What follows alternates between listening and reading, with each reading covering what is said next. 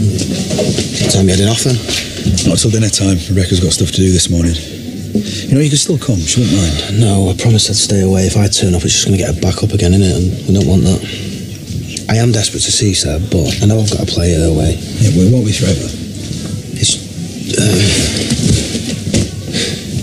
we're in the middle of something. Then I won't mess around.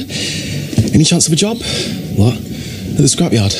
Only I've just been there and it's all locked up because you're in here. So if you did have me on your books, you'd be getting twice as much done. He's got a point. Oh, go on, mate. I'm desperate for a bit of cash and look, I know how to graft. Fine, as long as you've got all the gear. Safety glasses, boots, gloves. Oh, yeah, all that. Fine, well then, start first thing next week. You mess up once, you're out. Yeah, nice one, mate. I must be going soft, mate. Well, it's not like you can't do with the help, and you'll need it even more when Seb starts coming to stay. Just don't go pushing Rebecca too soon. I know, baby steps.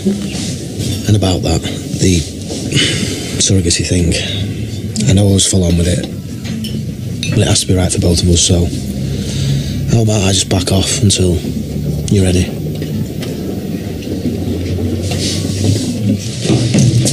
I found this.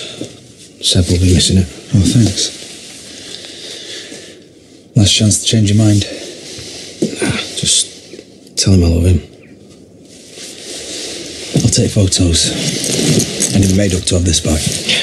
Well, never used to be able to sleep without it, did he? Yeah. No, he's lucky to have you. And I promise you, once all this settles down, it will get easier.